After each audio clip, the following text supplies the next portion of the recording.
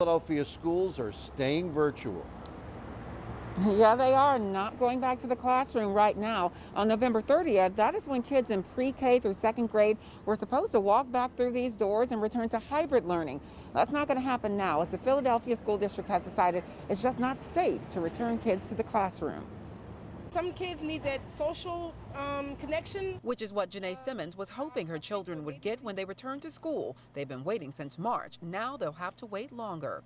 We have decided to remain 100% virtual at this time. Citing information from the city and state health departments, the School District of Philadelphia decided to push back its transition to hybrid learning, which was going to occur in phases, with the youngest elementary kids back on November 30th, working up to high schoolers in January. Transitioning to hybrid learning and having students engage in face-to-face instruction with teachers is our goal, but our top priority is the health and well-being of our students and our staff.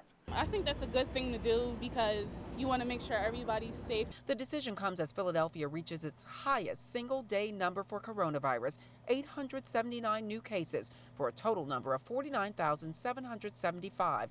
And the city's top doctor thinks it'll only get worse. We anticipate further rapid increases of this infection here in the city of Philadelphia. There's no question, this is a dangerous period. This is possibly the worst period of the epidemic. While the schools are empty, the district will work on improvements, especially to the ventilation systems.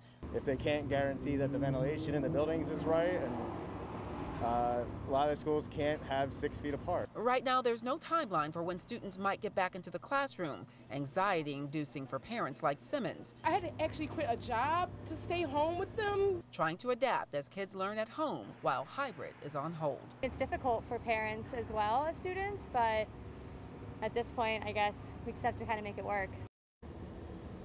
Now, the Philadelphia Federation of Teachers released a statement agreeing with this decision. That statement says, in part, quote, returning to school buildings in any capacity is unsafe right now, end quote. Now, while the students stay at home, the district will continue to provide services like tech support and free meals.